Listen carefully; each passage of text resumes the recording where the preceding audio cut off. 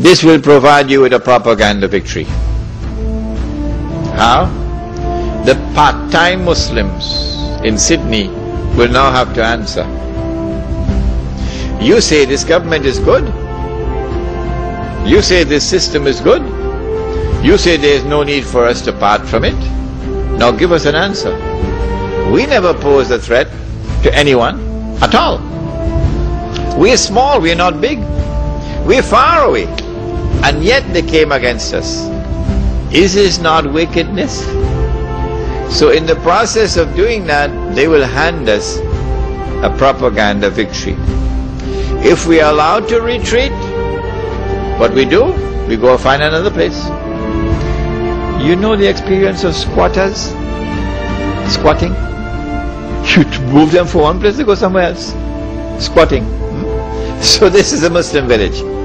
And if in a particular territory there is no space, nowhere at all where a Muslim can live as a Muslim, still you're not allowed to throw in the towel and join them and become part of the melting pot.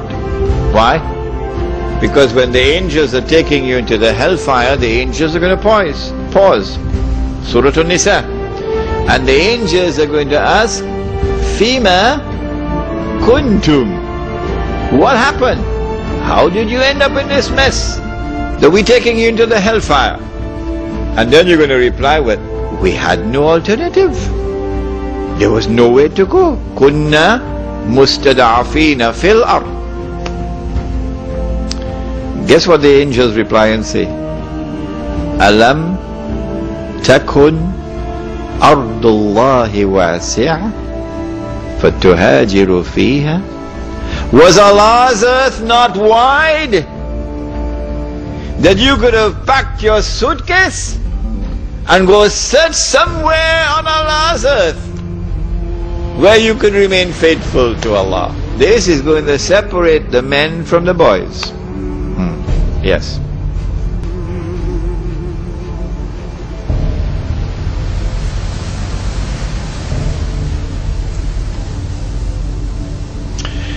When Muslims are shy in sparing even $5 a week, what is the prospect for such Muslims to form a Muslim village? I said it. I anticipate those who are 17, 18 and 19 and 20, 21 and 32 who come to attend my lectures or who listen to the tape recording when I'm gone.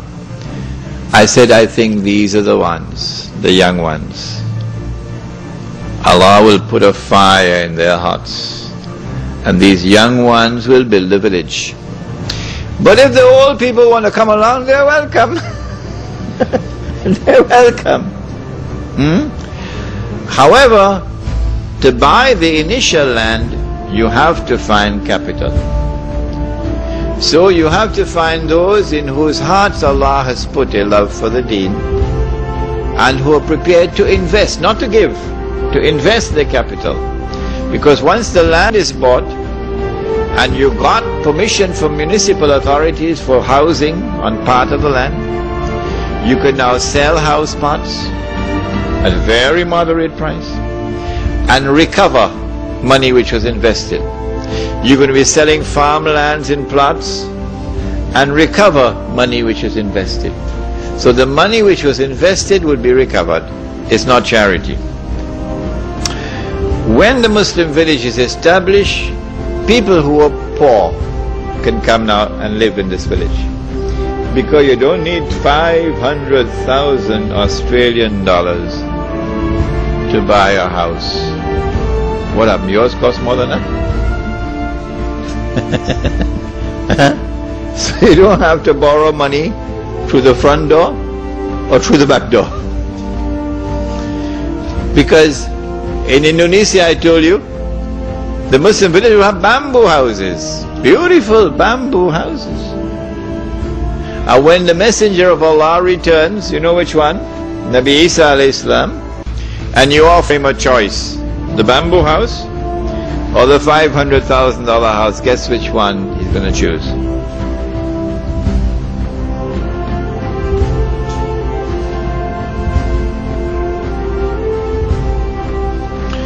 Brother, you are talking about a Muslim villa. A Muslim villa?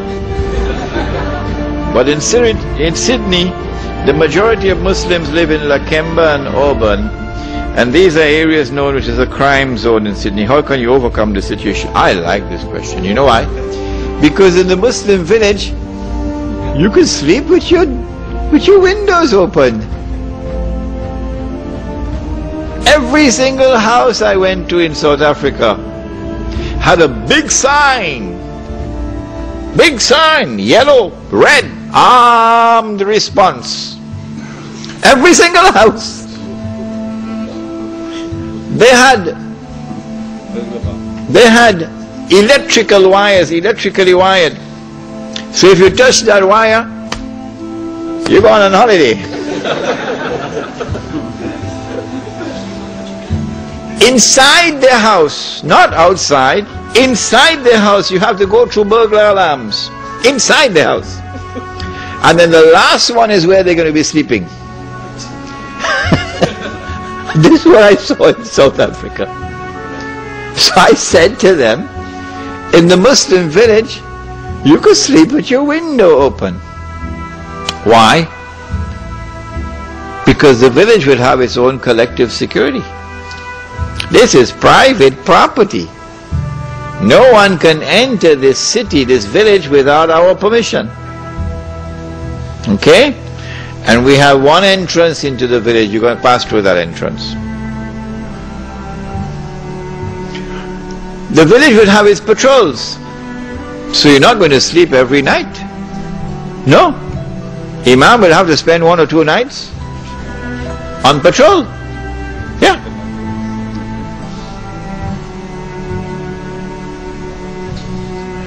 And so the collective security of the village, number one. Number two, the village does not have BMWs. It is when you have wealth and you display the wealth that people come after you. But when you live in a bamboo house, who's going to come after you? And so you'll have much more security. You drink alcohol in our village, we're going to beat you. Yeah. You're a Muslim and you drink alcohol in our village, we're going to beat you. Take all your shoes, take your shirt and wrap it up and beat him, because it's going to be a public disgrace for him. Drugs, we're going to solve that problem in the village, inshallah. Now, I am not going to build a village. You have to build a village. What I've done is to plant the idea in your mind. And I'm sure some of you are going to come up with better ideas than I can think of at the moment in respect of the village. Does the Amir of the Muslim village have the knowledge to be a mujtahid? Is that a prerequisite?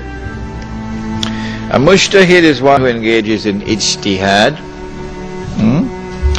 When ijtihad takes place, whoever it is who performs the ijtihad, and now even the President of the United States, even the President of the United States is engaged in ijtihad, and the government of Australia and the government of Singapore, engage in ijtihad, because they're giving us new versions of Islam. And they're telling us this is the right Islam. It is when the ijtihad takes place that you now have to examine that ijtihad. And it must gain ijma' of the learned before that ijtihad can be accepted as part of our law. Last question. The talk was very good, but why say that there are no sects in the village? For when you mentioned the Sufis and the Salafis, what happened to the Muslims and the Ahl Sunnah wal Jama'ah? In the Muslim village, we do not want anyone to identify himself as Sufi. We say keep that in your private life. Insofar as the public life is concerned, you don't belong to any sect. Insofar as the public life of the Muslim village is concerned, you're only a Muslim. That's all.